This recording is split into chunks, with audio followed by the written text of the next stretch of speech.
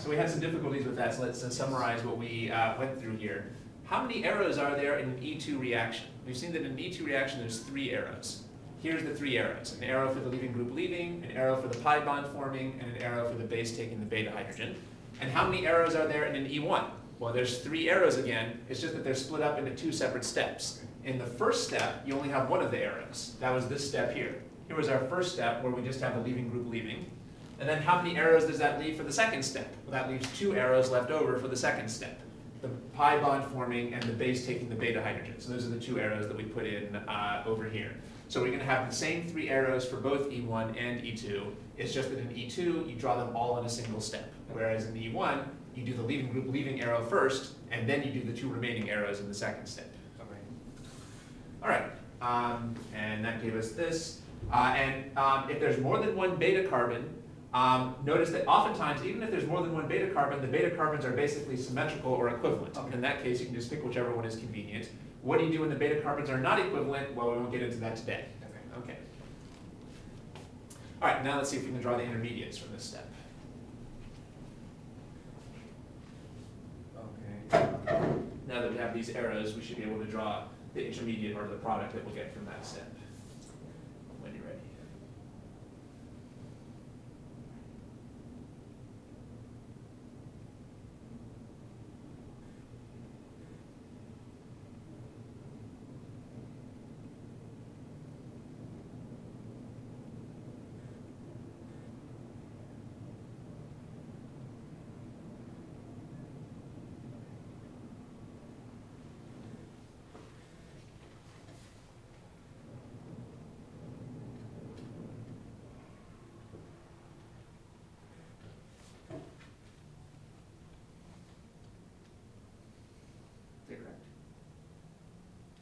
Looks good to me.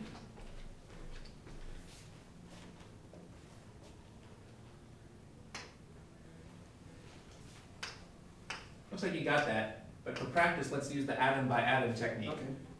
Who's the number 1 attached to? The number 3. And who's the 3 attached to? The number 2 and the number 4.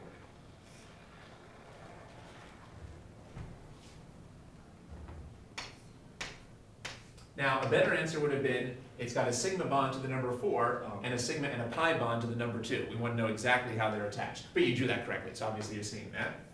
Good. And there's nobody else that's interesting that's attached. We know the hydrogen's not attached to the number 2 anymore, so who is it attached to? It's a hydronium now.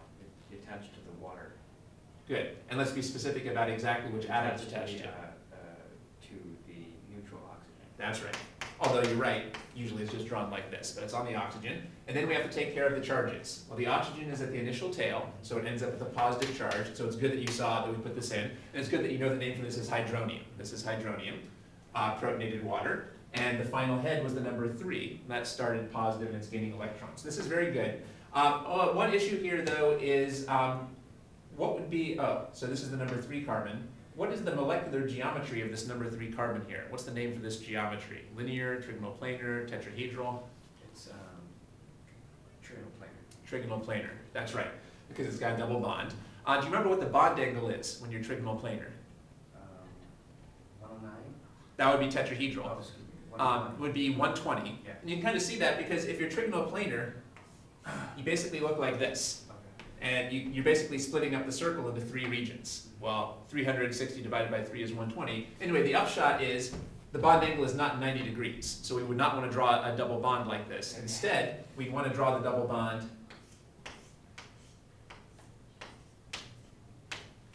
like this. You want to show that there's actually a 120-degree bond angle between the number 1 and the number 4 over here. I can see how you would end up with this because that's how this original picture was drawn over here. But it's a little bit better to show this geometry a little bit more accurately here. So when we have a double bond, we should draw the double bond like this. Or if you wanted to, like this. Doesn't matter whether it's horizontal or vertical, but the key thing is there should be 120-degree bond angles. Okay. Geometry can be important, so that's a good thing to see. So we'll end up with these here as our products.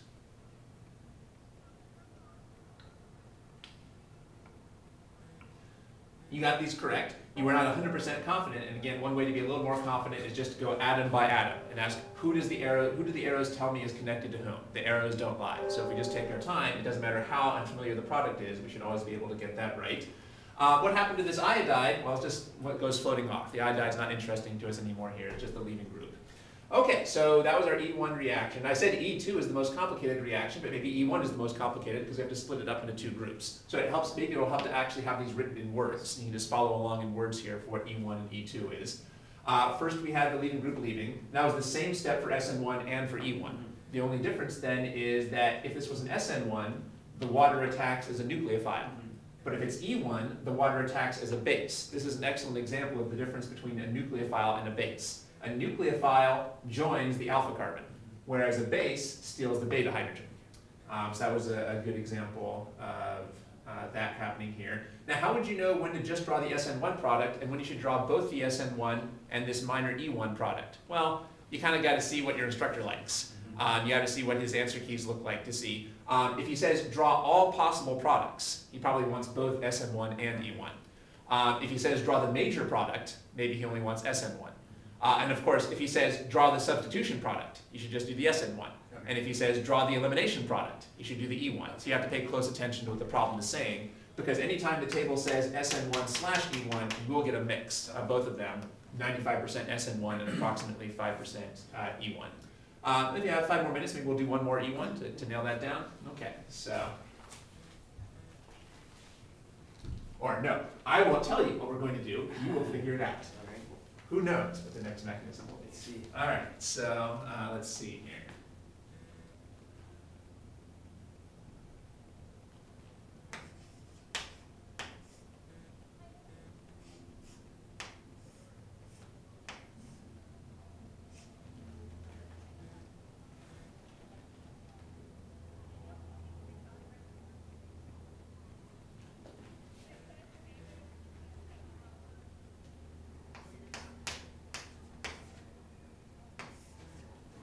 Okay, let's try drawing.